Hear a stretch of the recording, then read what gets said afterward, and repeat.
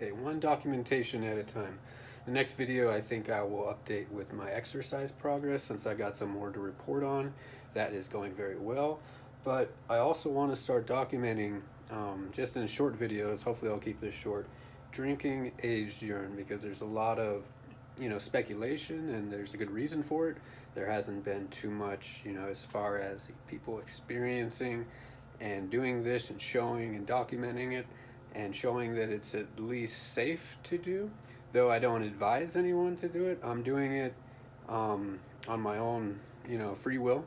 And I also have a lot of experience with this and urine therapy in general. So those might also be factors into why I'm able to successfully be able to venture into these territories.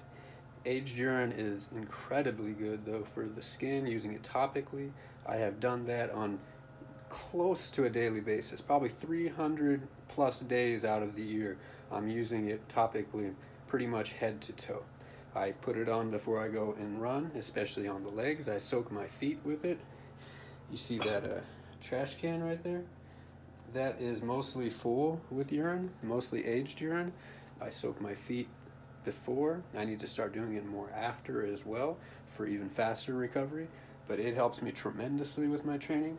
But there isn't too much, as far as there's a lot of confusion on whether you could internally ingest it or not, and it is fine. Other people that I know have done a lot more. I'm still just doing a little bit at a time, testing the waters, like literally, and trying to see what I can do and just kind of take it incrementally. And let's do some of that right now. That's all fresh urine right there. This right here is aged urine, and it's very, very good quality aged urine. This is actually, I have a lot of this, about exactly close to 10 months old. I think I said it was around 8 months old in the last video, but I got my numbers off a little bit when I was just trying to estimate. It is 10 months, almost to the exact day, because I stored so much of this when I was doing the 20-day fast that I did, and it has turned out, all that stuff, all that urine that I aged since then has turned out to be super high quality as far as what I've experienced from using it and how it works and how it gets into the skin so well, and from also my just vast experience of using aged urine on the skin and knowing and seeing all the differences, because they all are so much different, as far as how they turn out in quality. Say like this one, which is a whole nother story, is a whole different thing because I'm doing something completely different with that one.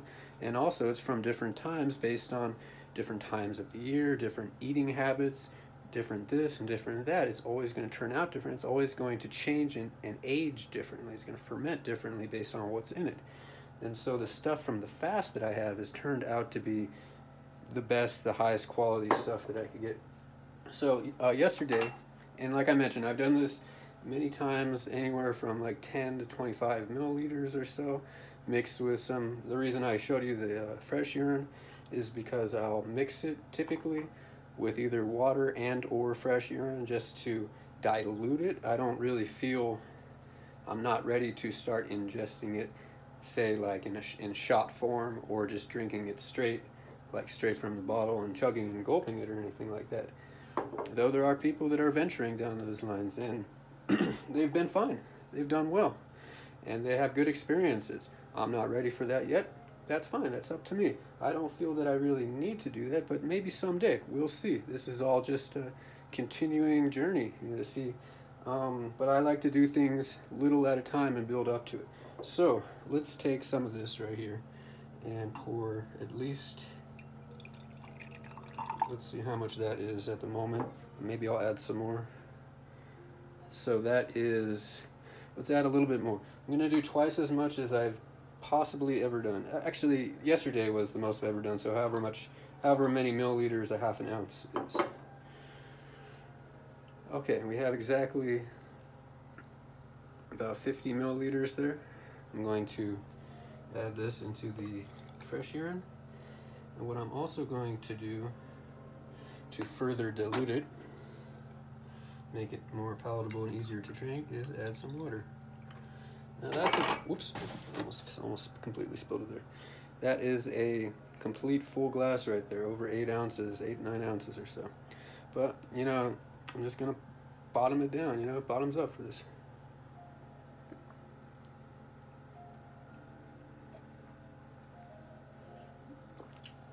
Seriously, it's really no big deal. You just drink it, you're done. You don't think about it too much. And when you're used to it, you get used to it, you know? That's the bottom line. It's not that bad once you've gone down the road a little ways. And so that's that. I'll have more to talk about with that, more documentation as far as doing this. And I'll have a workout update or running progress update with my training. I'm doing very well with that. I've had 2 of the best hill workouts I've ever had. Actually, they are the 2 best hill workouts I ever have. And I'd like to talk about those. So if those videos don't interest you, just kind of skip it. But I do want to document, you know, my progress as I go along. So in hindsight, in the future, looking back, we could, or I can, or other people can see what I did and how I progressed along and how these things helped me, especially something like soaking. I'm telling you, this is where it's at. The longer the better too. I find that even 10 to 20 minutes will help, but if you could stay in there for 20, 30, I've gone over an hour, but anything over, I'd say 40 minutes is just incredible. Like I mentioned last time, after I did that 9-mile run, the next day that I soaked my feet where the level wasn't quite so high, it was about just a little above my ankles or so, my feet and ankles felt 100%, and they felt very sore, very tight and tired and hurting before that, especially because it was just, you know, within a little over 12 hours or so after that run that I did.